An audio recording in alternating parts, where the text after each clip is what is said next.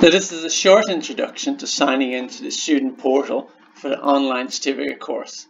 So on the login screen, I'll put in my username, which is also my email address, and then I insert my password and sign in. So in the next screen here, there's a number of options. The two main ones I'll use. Firstly, Outlook. So if I open this one, all my emails are here. I go back and choose SharePoint, and in SharePoint I'm looking for the student portal. It's here on the left,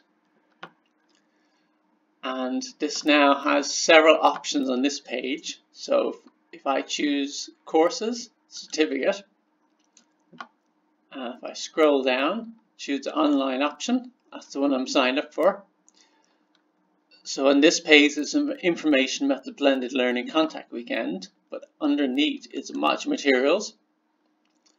So each of the 4 modules are divided up into different tiles. So if I open the first one, 1F, and I can open any of these files here. So for example, Unit 1, this is the module materials here.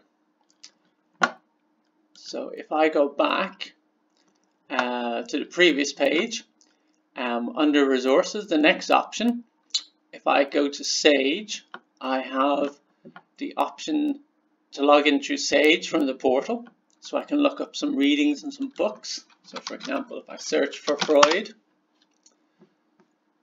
here are some of the results that come up, and I can open and read these. And if I go back to the portal, so the third option there, e-submissions, so that's for submitting an assignment. So once I click on e-submissions, put in my student number, and then I choose the assignment option, and then browse.